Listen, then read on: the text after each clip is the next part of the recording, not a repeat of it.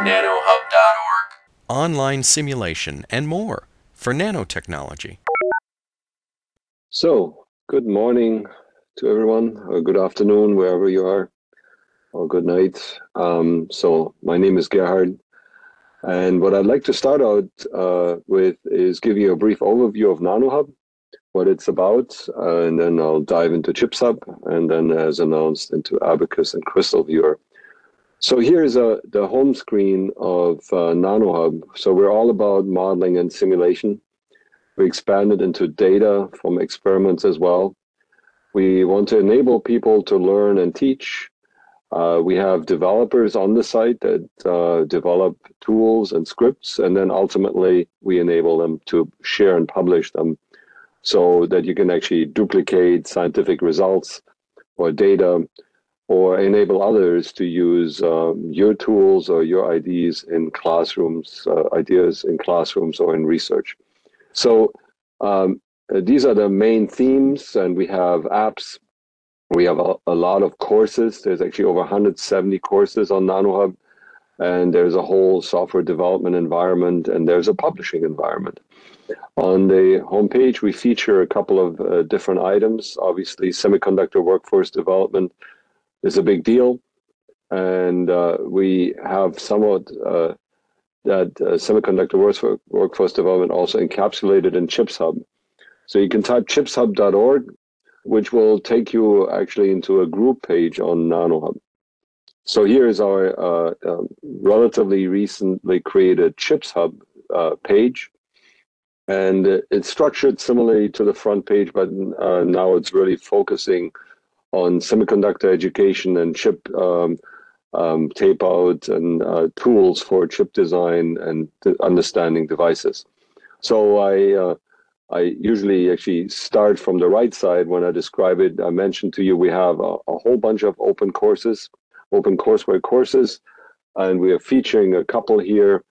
If you open this with a new window, there's courses on semiconductor fundamentals and nanotransistors, and a general course on semiconductors. This is what I use for teaching at the grad level.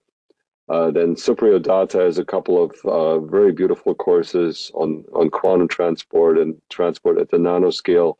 And then we have biosensors, atomic force, AFM course, physics in computers, where Superior is connecting to different computing paradigms, thermal work and reliability, design of experiments. So there's many courses here on ChipsHub that are dedicated to elements of device, process, and chip design. Mark Lundstrom also started an initiative on free textbooks, where some of these courses have now textbooks associated with them. So Superior is here with several books. Mark Lundstrom has Fundamentals of Nanotransistors, Thermal Transport. So a variety of free books that can be downloaded. So one of the key elements needed for chip design is access to high-end design tools. So we have installed the Silvaco tool suite. That's a commercial tool set from Silvaco.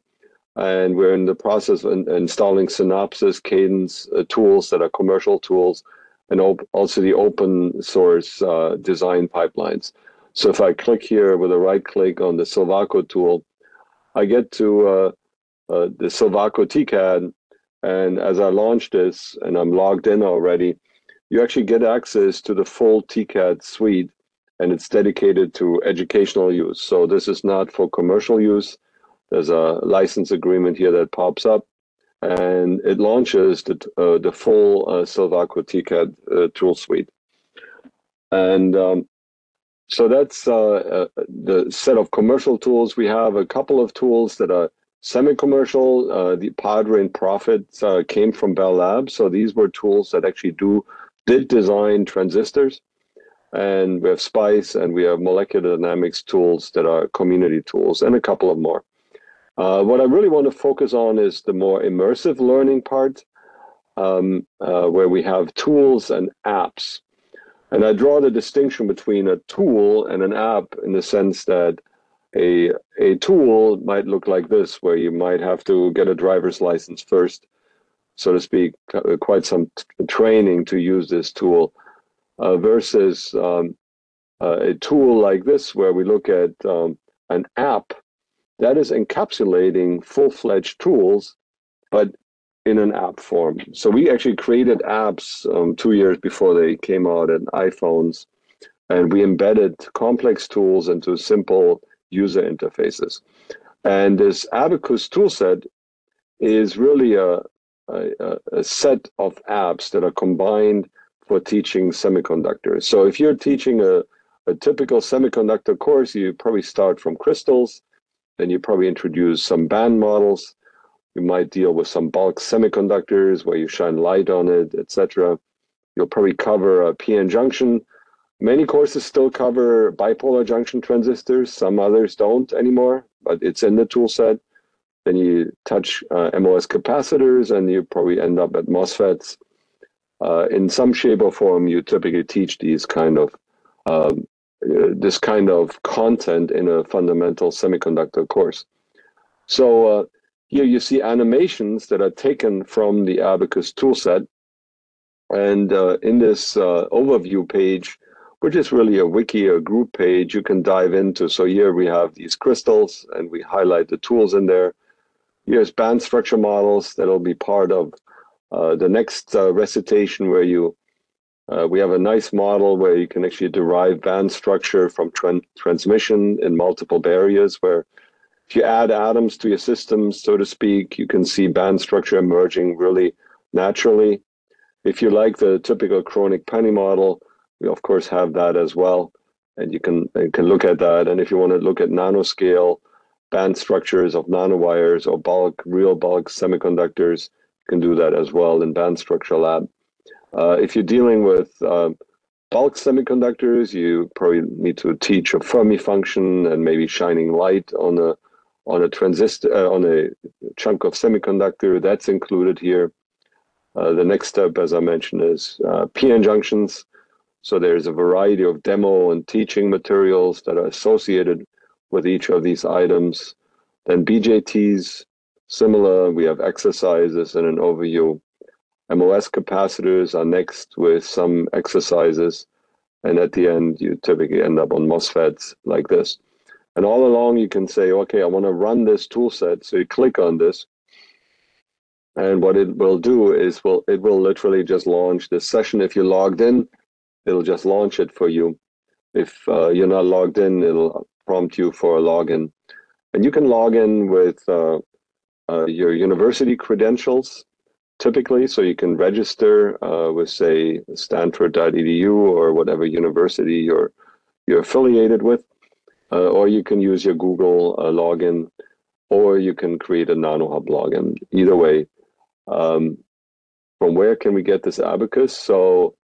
So let me show you how I got there. So I'm going to go to chipshub.org. So the easiest way is if you go into Semiconductor Device Fundamentals, and that's the ABACUS page. And from here, you can launch the tool. You can also just bookmark groups/ABACUS. All right, so here I launched this tool. I'm on a big screen, so I'm going to make this a little bit bigger. So you can drag this session, make it a little bit bigger. So this is the splash screen of ABACUS. And as I said, it's really almost like a tool of apps, or a container of different apps. So today, we're going to talk about crystals, and I've highlighted some of the outputs that you can get with the other tools in the group page already. So today I'm just going to look at the Crystal Viewer Lab, and if I launch it in here, this one is the newer version, which looks kind of snazzy. It takes a minute to build up, and I have put, of course, one, like in any good cooking show, I put one in the oven already. So here it comes up with the crystal viewer per se, and we're looking at materials. So here you have a standard silicon textbook unit cell that you might find in a textbook, sort of in a cubic representation. You can rotate it around, you can play with it. You can use different materials like germanium, and I'll highlight some of the other materials that we have here on the top. You can highlight the minimal basis that you find in a textbook, which is just this one, or you can have the repeated basis sort of in a representation like that, where you sort of see how a unit cell can be constructed. And what I have students do is I have them play with a textbook basis to identify some symmetries. But what's really interesting is to go into a bigger crystal, and it's constructing it right now. So here is your silicon crystal. What I have students in my class do is I tell them, okay, rotate this into the 100 crystal direction and take a screenshot. So it kind of resembles of when I learned crystals, where the faculty member would drag in a stick and ball and stick model and hand it to people in the first row, begging people not to break it. So then you can rotate it also in the 110 crystal direction here, have them take screenshots and see how the symmetry is very different. And maybe the 110 crystal direction like this. You can put in Miller planes, so you can put in, for example, a 111 plane, and it'll cut here. It takes a second to build in. So here's the Miller plane in 111. You can slice this plane at different distances, and you can have students count, say, the bonds that are going through a particular plane to look at the reactivity or the surface defect density that you might want to calculate. It also helps them to visualize what are these planes and how are they laid out. They can play with it. You can put in these pre-configured ones. You can put in, we've got one sort of odd one, 121 in here, to get people an idea how else you can construct it, cutting through multiple crystal planes that are not the natural cuts. And again, you can play with it. You can change how big you want to make this cell, so you can click on configuration and change, say, how big you want to make this box, etc. So there's germanium as well, but that basically just changes the color of the balls. We have zinc blended materials. So the typical ones here are, say, gallium arsenide. And here's your textbook basis of gallium arsenide. And they're sort of color-coded by different atoms. So if you go into aluminum arsenide, basically the arsenic stays the same and the aluminum changed colors a little bit. But the crystal structure remains the same. Now you can get the crystal again and see how various planes aligns. You can look at stacking orders, etc. So this takes a couple of seconds to build. And so here you can look at similar to what you had with silicon, but now you can see different stacking orders as well of these atoms, say in the typical growth direction of 100. And if you look at diagonal, then you see quite different things. And again, you can turn on the Miller planes to examine the material. And you have the typical materials. And again, in a practical sense, all you're changing here is the colors of these atoms. In the older tool, which I also want to demonstrate, you can actually sort of visualize the relative size of these atoms. So we have wurtzite here, so typical gallium nitride, and it's assembling the bigger cell, right? So here's the hexagonal structure, and it's in the again probably 3 unit cells in all directions, and here is the textbook basis again for the hexagonal structure like this. What else do we have here? So we have rock salt, right? Sodium chloride is another one. Here's an example of center cubic type structure, cesium chloride, and a couple of other materials. And at the tail end, we have graphene, well, here 2D material, MOS2, a 2D material to visualize that as well. Also, you might be teaching in your, well, let me go into the older crystal viewer. So here is basically the same functionality of a tool, but it's using the original crystal viewer tool. It has some capabilities that are interesting as well. So here you can sort of have in a structure, and I believe this is indium nitride.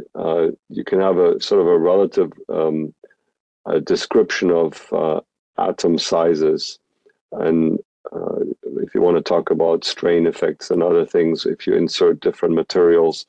So that might be another view that could be interesting, but overall the tool is basically the same. It just is in an older interface that that we used to call Rapture.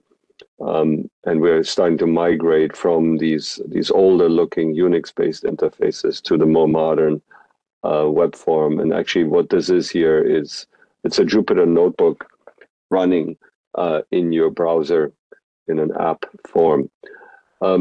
So you might be teaching also Bravais lattices in your course. So we have the typical textbook bases that you encounter. So typical cubic, and here's body-centered cubic and face-centered cubic. So these are the typical unit cells you explore. You have a basis representation, and then you have again visualize a larger crystal. Here we go.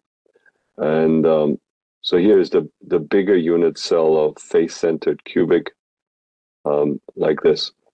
And then, of course, the other triclinic is there, the monoclinic structures, and orthorhombic, tetragonal, and then hexagonal, and then trigonal basis sets. So the typical Bravais lattices, all of them are here in the tool. And again, you can put in planes like this, and teach even this in the simple structure. What are the different planes that you might want to look at? So if you're covering Bravais lattices in your course, so this is one way of exploring them and sending students off to count atoms, nearest neighbor atoms, and have them dump out screenshots. So for example, speaking of which, if you want to get a screenshot of this, you can click on this button here, download a plot as a PNG. And if I click on that, it just created this PNG file, and it downloaded it into my download box. Similar in the older tools, the ABACUS tools, all of them, when you're in the simulate at the end, there's a little download button here next to the various outputs. So again, here you had a textbook cell. If you like it, you can download it as an image file or as a VTK file. In other tools where there might be lines and curves, there's other output formats you can choose. But in any of these things, you can basically download your final product, so to speak. You can, you can zoom into these objects if you want, and rotate it into a direction that you like. You can go in here and change, again, similar, the relative atom scale, and you can turn on and off the bonds and do your adjustment to the plot that you like. And if you like what you see, then you can download it and hit save. And so here's the magic. It pops up a little browser in a browser, and you can save the file in your directory and drag it into your Word file or your instructional set, etc. Or your students can do the same thing in their homework assignments. So that's sort of what I wanted to cover for Crystal Viewer / Abacus / overview of ChipSub. And I wasn't planning to do death by PowerPoint and show you a ton of PowerPoint slides on impact, etc. So I'd like to open the floor and actually have you ask questions on what can be done or what our experience here is. That makes it a little bit more lively than death by PowerPoint. So I'd invite you to maybe ask questions or comment, please. The first question, is it possible to view, say, a 1-1-1 slice of the crystal? A 1-1-1 site? Slice? Slice. We used to have a version that would chip off part of the crystal. Let me go in here. So in the old tool, go to, say, zinc blender, gallium arsenide, larger cell. And so it just runs this right now. And it should actually peel out a cached simulation. Oh, that one is interestingly not cached. Okay, tool must have gotten updated. So under the hood, we actually construct these crystals with the Nemo software that came out of my research group. This is shifted. Let me clear. Yeah, in the older tool, it sometimes shifts the origin once you messed around with it. So you're asking, can you look at a structure like this? I'm going to crank up the atoms a little bit bigger. So gallium arsenide, they're pretty much the same site. And oh, I see. Yeah, in the old tools, you have to turn on Miller planes. So you have to go into settings and say draw Miller planes. And you ask for 1-1-1-1-1. That's correct. There you can get that. And it's constructing it right now. And in the more modern tool, you can just go to say gallium arsenide here. Look at the textbook base, look at the crystal, and here you can have a 1-1-1 crystal direction just by clicking here, and it's constructing the model right now. So give it a second. And hopefully, where did I leave this off?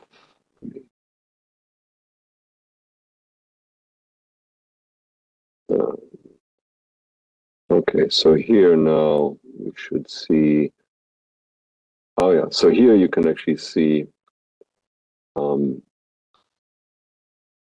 where it got sliced. So the older version of the tool, you can kind of see a slice and it chops off the crystal.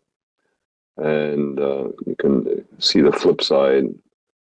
So here is the sliced version. So you can see a little bit nicer the atoms that are actually on that surface. The newer tool allows you to slice with a sort of with this slicer here, so you can look at it this way, and you can dynamically shift this plane around. But we don't have it yet where it takes away part of the crystal, so you can kind of look at the slice with part of the crystal taken away. So it's still, I would say, some work in progress on the newer tool.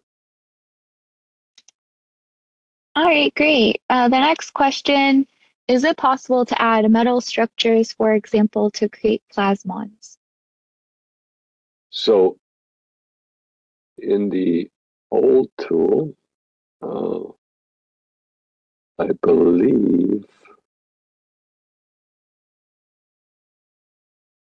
there's a function to create your own crystal, and you can basically construct your own crystal structure with Bravais vectors and etc., unit cells, etc. So you can construct your own material. There's not a say an import function where you can say import from a database a crystal structure. We don't have that, but here you can change how many basis sets you like to have, and so you can construct your own crystal. It's pretty advanced usage. Probably wouldn't want to use it in a classroom. And to simulate plasmons, that's yet another calculation on top, right? This is would be a sort of an electronic structure calculation plus some perturbations on top. That this tool here, Crystal Viewer, is literally just that. Think of if you're as old as me, think of your faculty member walking in with a ball and stick model. That's what this tool is meant to be, a simple access to crystal structures. All right, great. I think you answered a few of the other questions with that. Someone asked if you could give a preview of the upcoming sessions where you'll be discussing the other capabilities of ABACUS. Sure. Is that sort of a summative question, or is there something more specific to Crystal Viewer next before I go back, kind of hit the rewind button? Okay, well, maybe you can say, I'm not sure if your last answer answered these, but people are asking about specific structures, it looks like, in the chat. So, for example, someone asked about a CSSNL3 structure. Yeah, if it's not in the list blatantly right now, we don't have it, but in principle, we could be adding those kind of materials. You can go into so each tool actually has so if I go here, for example, tools, ABACUS. So there are wishes you can put in, or questions, and we can add more crystal structures, right? So you can see there's sort of some stats. 19,000 people used it. It's been cited in the literature. There's some questions, there's reviews, and there's wishes. So this would be a good place to add these things, these requests, if you see something missing, right? There's another question. Can we form a Moir pattern and check the band gap? So again, a Moir pattern could be generated in this tool. The tool is capable enough. I mean, with the Nemo software that we are working on, we have looked at double layer 2D materials and Moir patterns, and we can calculate band gaps kind of things. But this is beyond the scope of what this specific tool does, right? That's more a research question, and we can engage in that research type discussion. Again, this Crystal Viewer is literally just that. It doesn't calculate band structure right now. We have a band structure tool that can calculate a variety of materials, and I'm planning to demonstrate that in one of the lectures. So maybe now is a good time. I can go back to what am I going to show in the next sessions. So if I go to chipshub.org, it actually redirects me to the group in NanoHub. And we're talking about semiconductor device fundamentals. That's what this recitation is about. And so I will be covering in the next recitations these items here. So today I've mostly talked about sort of static structure. Where do atoms sit? And then I'll go over these models. And this is sort of the splash screen. So the next item will be band models and band structure.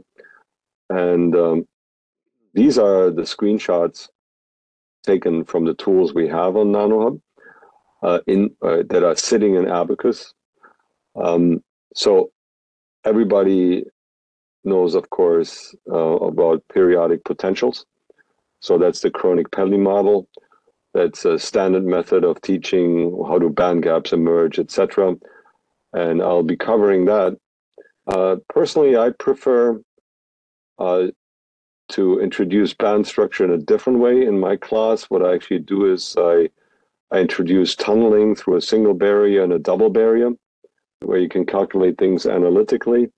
And then we have a tool where it can calculate for you tunneling through many barriers. And you start out, say, with one or two barriers, and you get these transmissions. But as you make more and more barriers, it's very clear that bands are connecting or forming.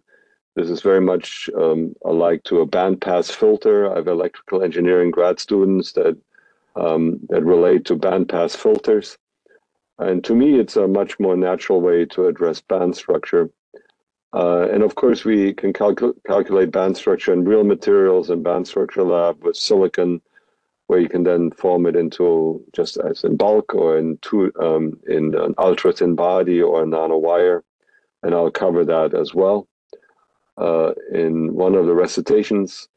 Then in another recitation, we're going to deal with just simple drift diffusion lab, where you can do experiments of shining light at an end of a semiconductor and see the charge distribution in the semiconductor, or shine light on top and see how the distribution of carriers looks like. And that under the hood is actually running a real semiconductor device tool that we got from Bell Labs years ago. Another coverage is PN junctions. So also that app runs Padre, the Bell Labs tool, but you can really have students play with different dopings. They can play with band edge diagrams and ramp up voltages and see how the bands move and look at the internal properties like charge distributions. All right. So PN junctions, and we have an older version and a newer version for this, because this is probably the most popular tool in Nano, PN junction lab.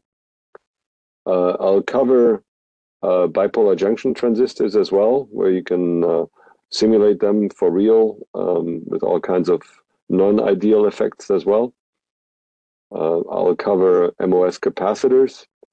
And again, we have an app here wrapped around Padre, where you can have a typical MOS capacitor, and you can run it in high and in low frequency. You can look at N-type and P-type. You can look at actually also double gate devices.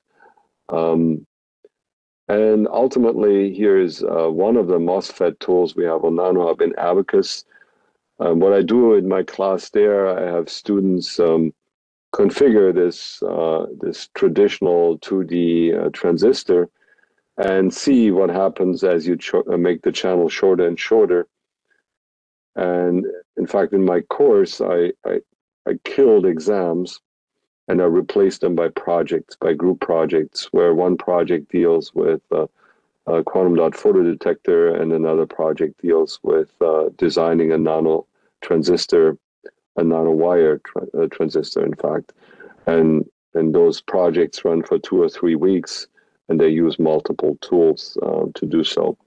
And so in ABACUS, we have the traditional classical MOSFET, and you can do a N-type, P-type, dual gates as well. So those are the various tools I'm planning to cover in the next sessions. So that's the rapid fire overview. And in all of this, we sort of have a faculty-only page where we can share homework assignments and solutions, etc. And that's in the process of building it up still. So we have some of that available. I hope that helps. And by the way, we've done this recitation series with some 400, 500 faculty members in the past, and we have recorded them. So on this ABACUS page, groups ABACUS, you can see the recordings of the previous sessions. So you can look ahead, come prepared with questions, or if you can't make the meeting, that's fine, right? We did have a few more questions come in. Sure. Someone asked, can I draw a plane on the structure and the tool returns the Miller indices of it? No, we don't have that yet. That's a really cool, a very cool idea. All right. Someone asked if the crystal structure can be downloaded as an STL file for a 3D printer. Ooh, wow. I haven't heard that. It can be downloaded, but not as an STL file, I believe.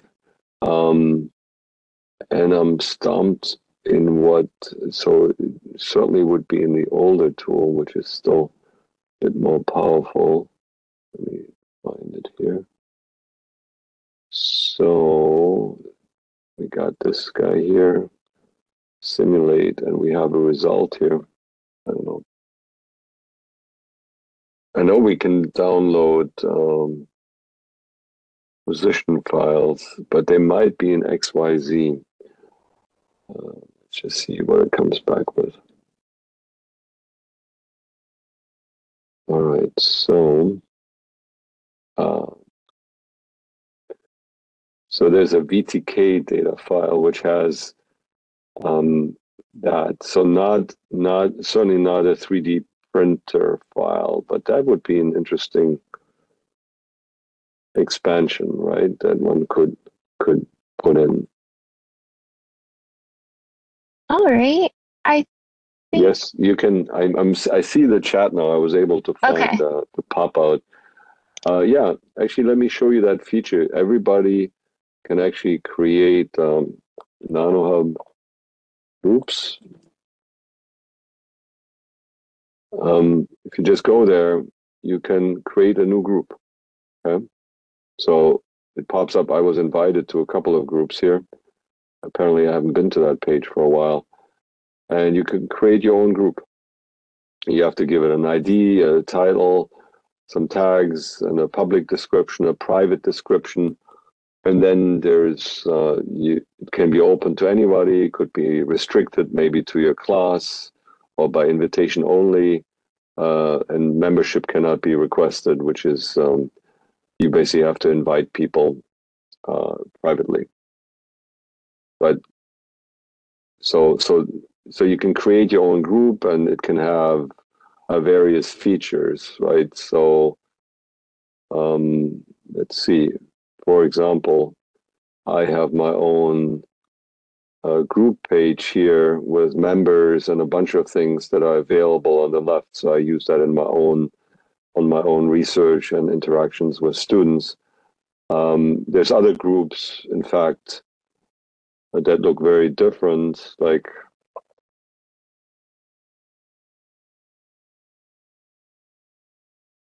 ChipSub is a group which you can configure very easily. So you can make groups easily, plain vanilla, and if you want to make them a bit more complicated, you need a bit more interaction. But in principle, yeah, anybody can create a group and invite people, etc. All right. Someone asked, are there applications or tools that show orbitals? Yes.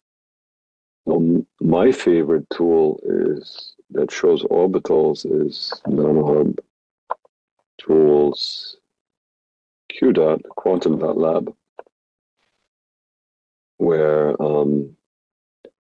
without running it, so you can make pyramidal dots and look at orbitals of artificial atoms. But there's more. If you go on NanoHub and simulation-powered curriculum, there are tools in general chemistry, and I believe there's a tool set. No, freshman chemistry. Yeah, there's tools in here where you can visualize orbitals and electronic structure orbitals. But let me see, I'm actually looking for, all right, so here is a orbital visualization.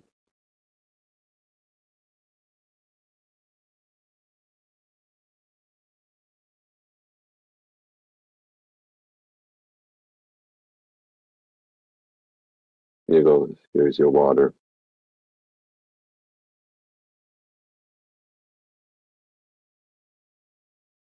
Oh, so here I saw this question and Tanya referred to this person. So when people contribute to NanoHub, we provide them also with impact statements, how many people have used their tools, etc. So, and then the person can get, so this person has served over 7,000 people with simulation tools, and roughly, 80 people ballpark each month use this tool. So any contributor on NanoHub has a homepage like that. Works well for writing proposals, etc., to tell people that you are actually having an outreach program. All right, thanks, Gerhard.